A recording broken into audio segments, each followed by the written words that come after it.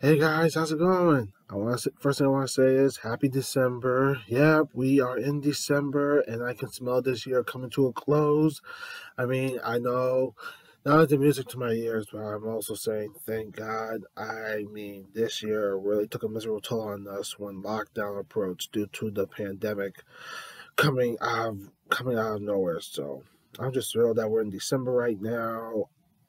And I believe we all know what this means when it comes to December. Christmas will be coming up. Will be coming up this month, so I'm really looking forward to the holidays. Yep, and I got a feeling that Christmas will also be like what it's going to also be like what Thanksgiving was last month. So just you know what to do. Just keep yourself safe, stay healthy, try not to break social distancing. That's the last thing you want to do.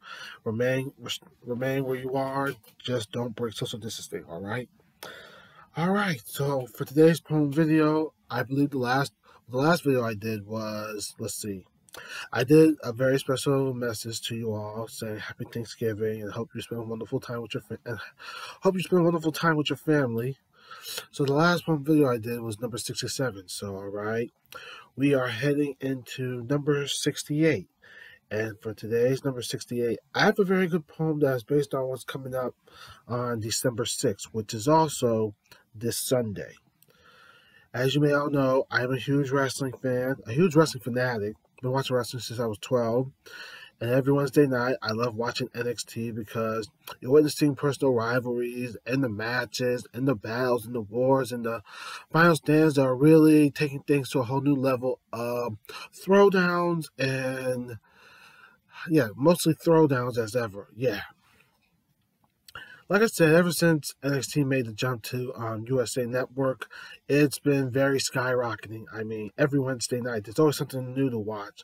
There's always a new episode available to watch every Wednesday when you're looking for something to keep yourself entertained and pretty much, entertained and pretty much a lot. Entertained as always. Actually, something to keep your eyes thrilled as always. Even thrilled when it comes to a throwdown match or a throwdown war you'll never forget. So yeah, that's what I love about NXT. So for today's poem video, this one is based on what NXT has coming up this Sunday. Yep, NXT Takeover returns, and this time it's returning to one thing that I love very much.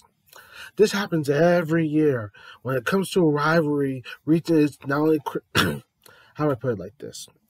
I love it when it comes to a rivalry that not only reaches an all-time high, or even when it's skyrocketing as ever, but also reaches its crescendo when it gets really out of hand and it gets personal as ever. And right now, I'm witnessing two rivalries that have been pretty much brewing as ever. We've got one on the men's side and the other on the women's side. And this is what brings the one thing all together when you want to tell your rivalry straight to the end. So for today's poem video, today's poem video, I've got a poem based on what's coming up on December 6th. And December 6th, my friends, NXT TakeOver returns. This time, it's returning for the one thing that you all, even I, love very much. So get ready as I say these words. December 6th, NXT TakeOver returns for War Games! That's right. You heard me correctly. War Games has returned. And this is the second year that the Women's War Games will be back. Yep. We've got a lot going on in the War Games. The one I'm really looking forward to would be, how do I put it this way? We've got the Undisputed Era versus Mr. I am better than everybody else. Yeah, this moron. The last time we saw him, Adam Cole sued his mouth shut with a Pajama Sunrise just to end the rivalry forever.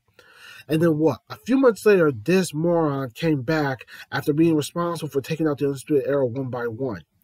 He even helped two of his new adversaries score their first taste of gold, who I was right behind them, but the way they won it, not where I had in picture not where I pictured see coming as ever. And then also, he got the Bruiserweight to join his side that helped him get rid of the Undisputed Era forever. So, if you're wondering who this moron is, I'm going to tell you this. The Undisputed Era at this year's War Games will face no other than the same dude that Adam Cole has had severe beef with before. And that moron will be no other than Mr. Pat McAfee. Oh, God. Every time I say his name, just reminds me how he could never shut up whenever he runs his mouth. Yeah, McAfee was the reason that the Undisputed Era was taken out the last time we saw him. And I remember back in the summertime when he took on Adam Cole, he tried to show everyone that he was a better wrestler besides being a better talk show host.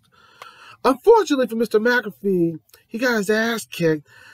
Actually, how do I say this? Unfortunately for Mr. McAfee, he got his ass kicked after Adam Cole took care of him. And I say thank you, Mr. Cole. And everybody, well, you know the rest. They all couldn't stand Pat McAfee. A lot of people were telling the truth that they were telling the truth of how Pat McAfee really was. Even Sam Roberts told the truth. I believe he once did a tweet that says, "I've been trying to tell you all along, Pat McAfee is not the guy you really want to be pals with, or even want to hang with." And let's put it this way. Pat McAfee, he became the one thing I always see in some kind of fellow when he starts something that becomes a very, very controversial problem. He becomes nothing but a condescending and controversial moron, as always. And that happens to be Pat McAfee, right up the alley. Not only up the alley, but right at where he is right now. Yeah. And Mr. Sam Roberts, if you're watching this, yeah, you were really right all along. Pat McAfee is a moron, as always. More like as ever. Yeah, Pat McAfee, a moron. A moron of all morons. Yeah. So this promo is based on what's coming up on December 6th. That will be NXT Takeover War Games. So, we've got 2 War Games that are really going to be skyrocketing on December 6th. Like I said, on the men's side, we've got the Undisputed Era versus McAfee and his new entourage. That happens to be him, the Bruiserweight, and the new dudes who still have the NXT World Tag Team titles, who I was a support fan to until they showed their true colors. And those dudes would be no other than the USA UK tag team known as Danny Burch and Oney Lorcan. Yeah. Also, now am I looking forward to that, I'm also looking forward to the second Women's War Games that's also coming up. That's right, the Women's War Games happens again for the second time, and this time we've got Shotzi Blackheart's soldiers, as in Shotzi and her team, taking on Miss No-Balls, the wife of Mr. No-Balls Gargano, Candice LeRae, and her mercenaries. Now you're wondering how this all come together on the women's side. Let's see. If you were to take a look back how this all started, you have Candice gathering up her mercenaries. And on her mercenaries, I kept picturing that she had pretty much everyone together. That included her, the Wombat, Dakota Kai, Giant Gonzalez, the Wombat's insurance policy, and of course, Candice's new mercenary, Indy Hartwell. But instead, Candice found another mercenary that happened to pledge her allegiance by joining her side. And that would be the same woman that turned on Ember Moon, who was ready to join her to take care of Candice's mercenaries. Unfortunately, I suspected something the last time like that happened when Toni Storm showed true colors. That's right. Toni Storm showed true colors by turning on Miss Ember Moon. And that really surprised me. Not only surprised me, but shocked me right out of the gate. So now Candice really has her mercenaries all together. That includes her, the Wombat, the Wombat's insurance policy, Giant Gonzalez, and of course, Miss Toni Storm, the fourth final comrade to join Candice's mercenaries. So yeah, and as of right now, you're probably wondering, does Shotzi have any comrades with her? She's got 2 that have joined her. First up, and I was watching these videos because they were posted on YouTube these past few days. I've watched Miss Ember Moon join Shotzi, seeing how Shotzi's getting ready for War Games and preparing for everything. Then came the second individual to join Shotzi's team. That's right, Miss This Is My Brutality, Miss Rhea Ripley, the Nightmare. She also joined Shotzi's team because she wants to help her take care of Candice's mercenaries that have caused rough shots right out of the gate as ever. So yeah, so we've got Ember Moon and Rhea Ripley join Shotzi's team. Shotzi needs one more individual to join her team. And if she can find one more individual, she'll be ready for War Games. Now the question is, who could the final individual be that can join Shotzi's team? Some say it could be Io Shirai. Or I'm thinking it could be someone that we have not seen.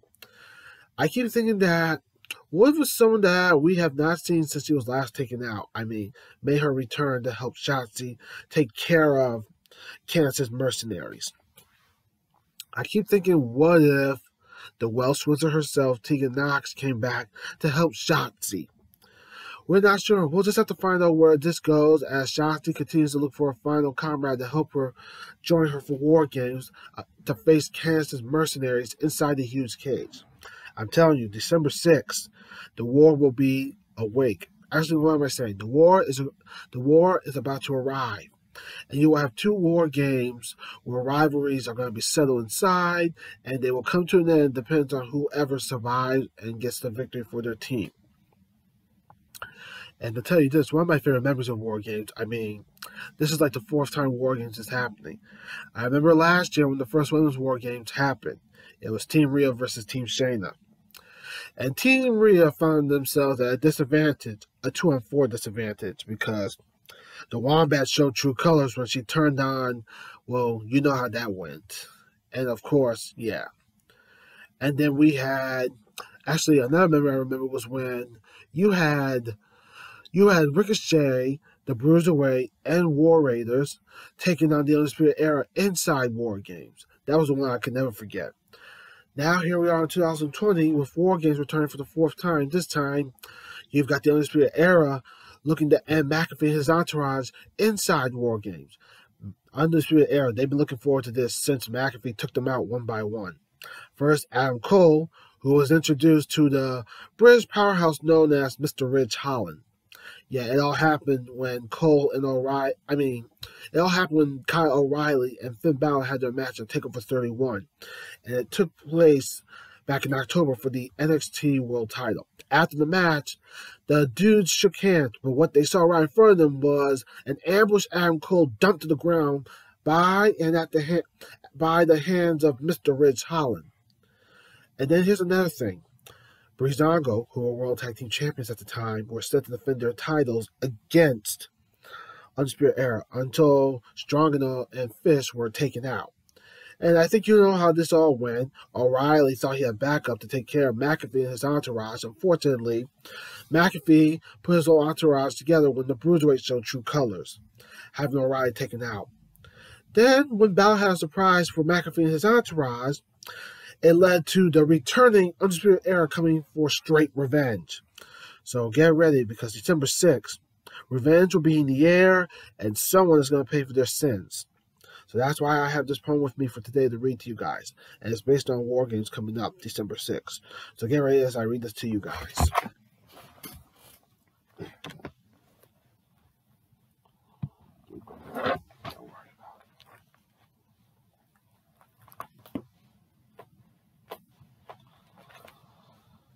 Alright, my friends.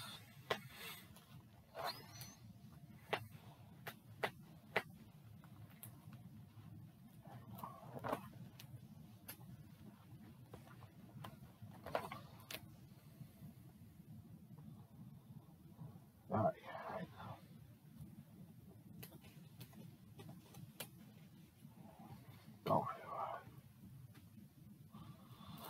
Alright.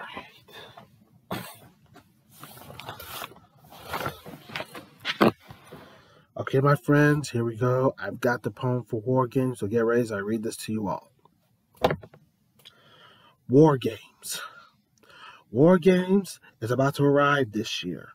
Judgment Day is almost near. I see the front line is coming to exist.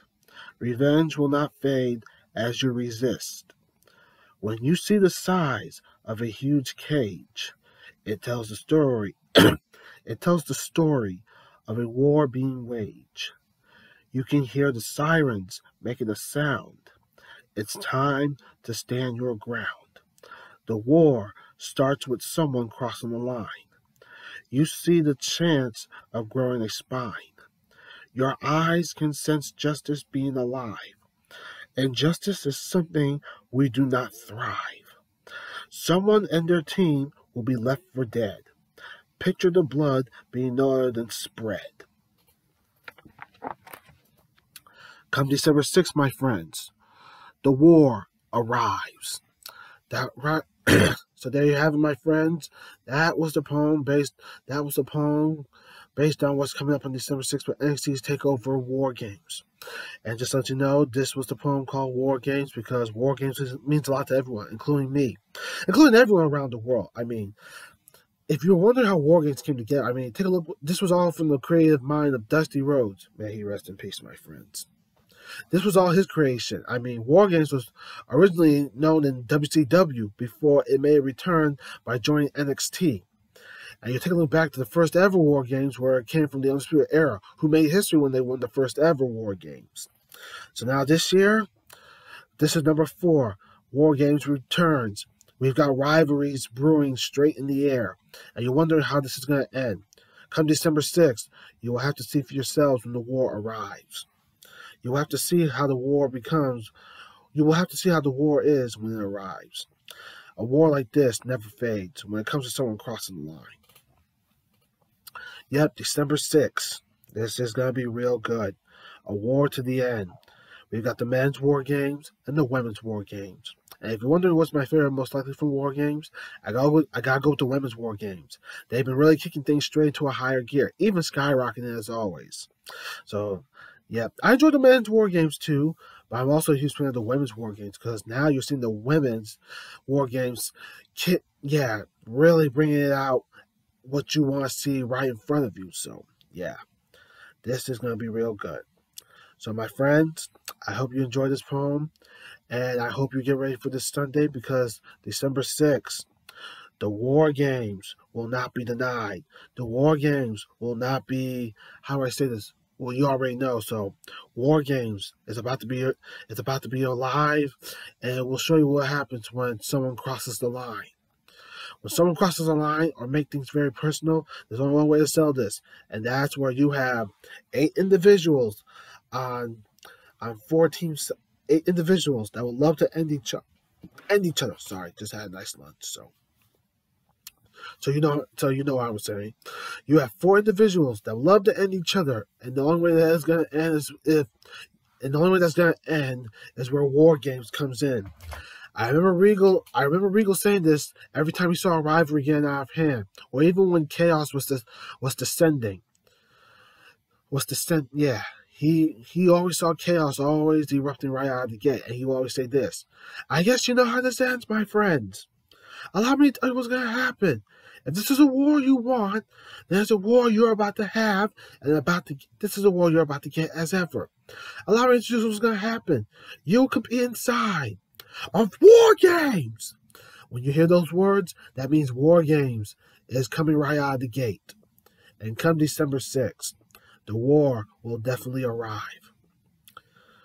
So I hope you guys enjoyed this poem. I hope you all loved it. I mean, like I said, December 6th is going to be a very, very fight to the end for the men's War Games and the women's War Games. And I hope you all enjoy this poem. So feel free to watch this. Feel free to watch this, even if you have to watch it again just to get yourself psyched up for War Games. So I hope you enjoyed this, and that's about it. So that is it for today's poem. I believe this is number 68. The last one was 67 on a poem called The UK. I think it was something like, The UK Beats Serenity. So yeah, that's the one. So this is number 68. This is War Games, the poem I've read, and I hope you all enjoyed this. So I just want to say I hope you guys are ready for this month because Christmas will be coming up, and I hope you guys do whatever it takes to keep yourself busy and occupied, even when it comes to watching my videos. So feel free to watch them. Just keep yourself busy and occupied, and remember to keep yourself busy when it comes to the holidays. Try to be careful though, because I know the holidays can get very nuts though. So try to keep yourself at a very calm and steady, at a very calm pace. So, all right, you guys, I want to say thank you for your time, and I will see you on the next poem video that I will make. So take care. Try to enjoy December, and I'll see you guys next time.